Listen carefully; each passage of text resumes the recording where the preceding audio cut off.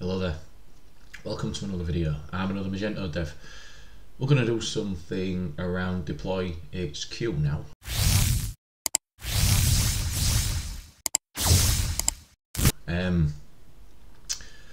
It's pretty good. I've set myself up for a test account here. You get one free project and 5 deploys in 24 hours pretty much, I think. Which is more than enough for testing. Might even be more than enough for a small site. Obviously you're just going to have to put something stringent in there about how much you deploy when you deploy, which, to be perfectly honest, you should do. I mean, you know, clients can be quite pushy. We can all make mistakes and want to fix our own bugs, but we don't want to be deploying too much to a site in a day, particularly if it's a production site, because we're going to have a negative effect on its performance and what have you. It's always one of them things that is a little bit of an overlooked aspect of like a go live process or something like that. You know, when you've just launched a site and you know that they're complaining about this, that and the other, they want to change this, that and the other. It's not necessarily bugs, it's not your fault, but all of the deploys you end up doing in that sort of that knee-jerk stage of a go live can be detrimental to the performance that the client's complaining about. So anyway, food for thought with regards to deploys there. You're welcome. This is obviously better looking than deployhq. And let me tell you, I've tested this. As you can see, it's faster as well. Like, it deploys faster. It's better than deployhq. So deployhq is paid, the one I showed in the other video. I'm going to put a link to that video there, where I set up a normal deploy through Magento and just went through how to do it. So this video is just looking at what deployhq has to offer, really. Okay, so in terms of pipelines and terminology, like we would talk about a deploy pipeline as being 2 different ways of deploying something. This talks about deploy pipelines, but it does it in a different way, and I'm going to show you what I've figured out as being kind of a workaround so you're able to get a couple of different as many pipelines as you want. It's more processes. It's more the way you set up your commands for different processes and to deploy to different sites. So I've got one project here. It's my M241. It's basically this one that I've been working on for, you know, demonstration purposes and what have you. I've got some commits to go up, so we'll do one. But the one I wanted to concentrate on this one, the last video I did for deployhq was a standard Magento deploy with downtime, strict downtime. Now, there's no such thing as a 0 downtime deploy. I always thought there was. I always thought you could get a 0 downtime deploy in Magento. You can't. There's no such thing. Not if you're deploying something substantial. So we're going to call it a 0 downtime deploy, but it's a minimum downtime deploy. And the reason is you're always going to have to go to a holding page when you're running setup upgrade. So if you're running setup upgrade in order for your changes to appear correctly. Now, I've done some tests where you don't run setup upgrade and you just run, you just clear all the folders and you just run static content deploy or something like that. Now, on all the servers I've tested this on, one, it's very difficult to get changes through. You know, like in a sense, like it's as if the system doesn't clear properly for being able to display them changes. So have a go with that yourself, see if you can get it working on your particular install. I didn't have any joy with that, so I was going to do a video on it and show people, and you know, if it worked, to say, look, here's a way you can actually get 0 downtime deploys, because effectively you wouldn't have a downtime deploy, any downtime on that type of deploy. But I always found something skew with happened, like for example, like Elasticsearch wouldn't restart, or it'd go down, or it'd be really difficult to clear your PHP FPM cache, stuff like that, and basically you wouldn't see your changes. So running setup upgrade, because it clears all your folders, clears all your generated content folders, it does a proper flush of the system and a proper deploy, and all your changes then show on the front end. So we're going to go with that concept, like a minimum downtime deploy. That's going to be my recommendation. It's going to be minimum downtime rather than 0 downtime. Achieve minimum, and then we'll strive for 0 and see if we can achieve it in the future. Now, I will caveat that if you're using containers, like a host that I know and with their own deploy system called Corefinity, if you want to check them out, effectively they do a zero downtime deploy, because setup upgrade runs in a different container, and basically they use nodes to keep your website online whilst setup upgrades running, and then they deploy the other node, rather than this concept what I'm going to show you now, which is release folders. Now, I have gone on now for 5 minutes, and I hope you've stayed with me because I'm going to get into it now. Apologies.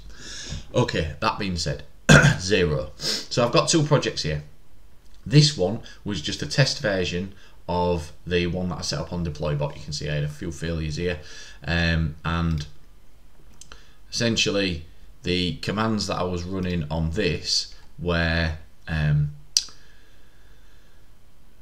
before the release link was generated, I was running composer install, and the way you set it up with deployhq is in these little boxes. It's quite good. So then you specify in this release path, you can get your variables from here for all these different things. We've got like tags, count, environments, obviously this is not just for Magento, this system is for everything. So the one I was using was release path, because I was only using a release path in this one. So it was a standard deploy, and I set this command to every deployment because I wanted, actually that was a 0 downtime command. Just one sec. Yeah, sorry. So I've labeled these. So this is off 0 downtime. So that's why I'm getting my release path, because everything's going to build in the release folder, and then it's going to switch a symlink to the current folder. So that's going 0. I'm running di compile on my 0 downtime deploy. Then I'm composer dumping, which is just dump auto load, which is something that's recommended. Then I'm deploying static content, right? I'm doing it in this order to minimize downtime, right? So then once static content has run, I've got a built Magento. The only thing that then needs to run is like setup upgrade essentially. So we'll just skip past these commands. So this is my other deploy. This is the standard deploy that I was talking about that I got mixed up there. This is the one for deploybot. So M24 is the one for deploybot, and I'm running just these commands in order. Composer, you know, the same as what I did in that other video. Composer, maintenance, remove cache folders, setup upgrade every time, di compile, static content, flush cache, maintenance mode, disable maintenance mode, and then your store's ready. But you're going to have about 5 minutes downtime for that. Sometimes more. I've had 15 minutes before if the server's running those commands quite slowly. So back to the 0, you can see here. So those are running first before the release link's generated in the release folder, and then I'm quickly banging on maintenance mode. I'm running setup upgrade with keep command. So what that is this little beauty here, keep generated. So what that does is it runs setup upgrade, but it keeps all your static files. So setup upgrade natively without that removes all your static files and folders, and then expects them to be rebuilt. So if we just jump back, so that's going to run quicker than putting maintenance mode on at this point and running everything. So it's a minimum downtime deploy. Maintenance mode on, flushing cache. So those are the commands, and obviously you know what these are by now. Each time I'm having to cd into the current path. Now this is something to note for deploybot. Even though you set up your server here, so I've got this server set up. Even though you set up your server and point it to a path, where was it? You did specify. There we go, deployment path. So I've set up a deployment path called app for this server, because I didn't want to use public HTML. I just wanted to use app. So even though I've specified that, the commands won't run in the commands sort of run from your root, and then you have to specify the path you want to run your commands in on a 0 downtime deploy. So that's why you need to cd into the release folder, because that's where I want them commands to run. I don't want them to run in the current folder, for example, because that'll bring down the site that is displaying to the world. And this is the site on the front end here that I'd last deployed. So I'm just going to run a deploy and show you how all that comes together. We have got a deployments section here. So I'll just go over that actually real quickly. So the server's real easy to fit. So obviously you've got to firewall these IPs, and I just did a couple of them, these ranges. Port 22, I've just connected SSH to to my path, created a new folder, cleared everything else on. By the way, that whatever folder you create needs to be empty. You can't have anything in it when you're running your zero downtime deploy for the first time. It's got to be empty. I'm just saying, look, they call it atomic, but that's zero. Two folder releases, so you can set that to how many you want to save. To be fair with Magento, it's not worth saving many at all because of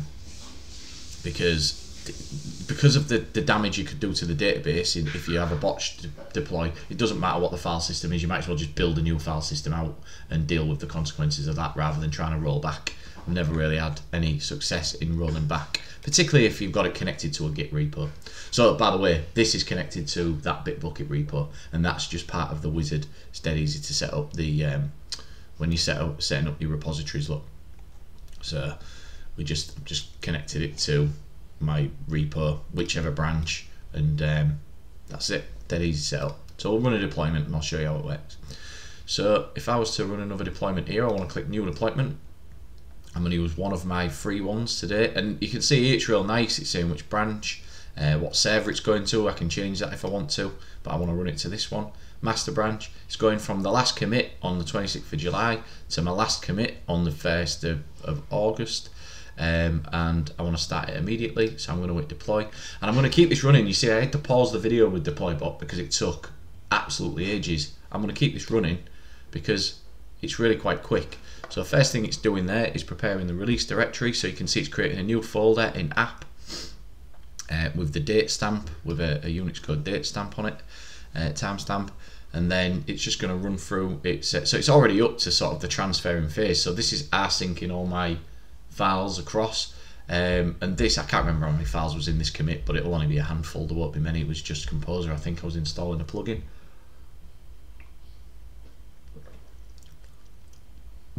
And we're just going to let this run. We're going to let this ride out. I am going to put an affiliate link in the description because I'm cheeky like that. So if you're interested in deployBot, please just click through on that. You know, get my referral. Don't know what I'll get. Don't know what I'll get, but there we go. It's transferred the files dead quick. Look, it's linking the folders, and now it's running my Composer install. So that was the first command that was running inside the release folder. Now I have had some issues with my actual server with Elasticsearch not running. Now that's going to affect, as you all know, setup upgrade. So if that does affect setup upgrade, obviously my deploy, I think it's going to go through, but it's not going to work on the front end. But obviously I'm just recording that. I'm not going to bother editing this out. I'm just going to let it go. But what it'll demonstrate is it'll show me in the UI here. So it's going through setup upgrade. As I say, it's much nicer looking than deployBot. You can actually follow this. You can see if there's been any issues. Look, see, Composer's gone through all okay by the looks of things. Yeah. And the iCompile is currently running. We're up to step 5 of 9.